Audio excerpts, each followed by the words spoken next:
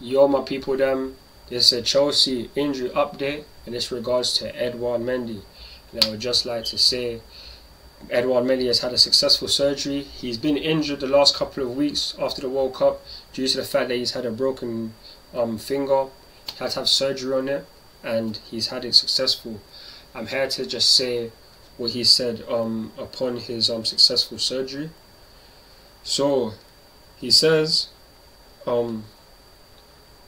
unfortunately, I had a surgery after an injury last week. I will work hard to get back stronger. Thanks to everyone for your messages. That's what he posted on his Instagram story, or on his Instagram today. And it's good news to know that he's had successful surgery. We're not sure exactly when he will be back. I'm not sure the extent of it. But nonetheless, it's just thankful that he had successful surgery, and he'll be back in no time. Speedy recovery, my bro, my goalkeeper Édouard Mendy. I can't wait to see you back, because you need to try and get back the #1 spot, in my opinion.